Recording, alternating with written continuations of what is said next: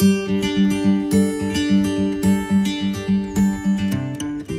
name is Ger McSweeney. I'm farming here with my wife Karen and my daughter Ella. We farm here in about 25 hectares of land. My farming system here is suckler to beef, and I finish the bulls, the male progeny under 16 months, and the female, the heifers, approximately 24 months there.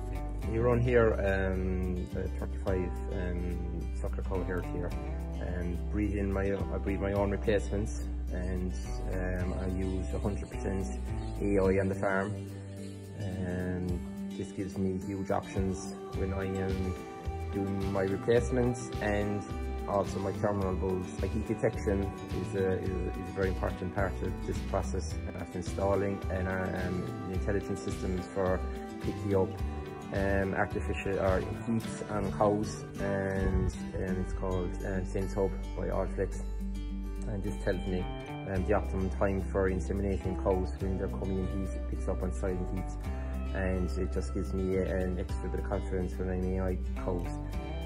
All cattle are weighed during the year.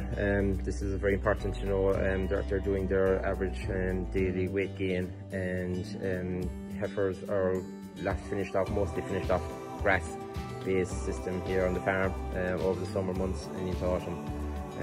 Cattle get very little ration until they come into the shed.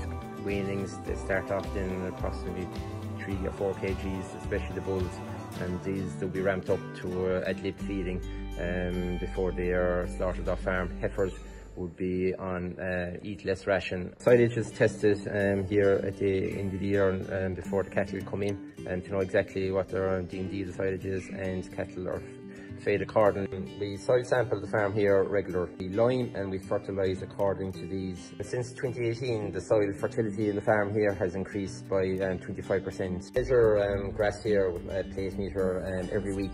I do about 40 measurements a year, and my dry matter tonnage has increased by 2.5 tons since 2017. I do incorporate Clover into my reseeds. I do use protected urea. We have a good infrastructure accessing the farm. My farm is split in two by a main road. Land drainage is important in a section of the farm which is wet, and since doing it in 2018, it has brought a lot of ground back in which was not accessible. Making life easier for me, being able to get more outputs out of the farm, and using fertilizers at the correct time and using slurry at the correct time, maximizing usage of nutrients on the farm, and using the correct nutrients for the correct soil type. Liming has been a huge part of the farm as well, getting that correct.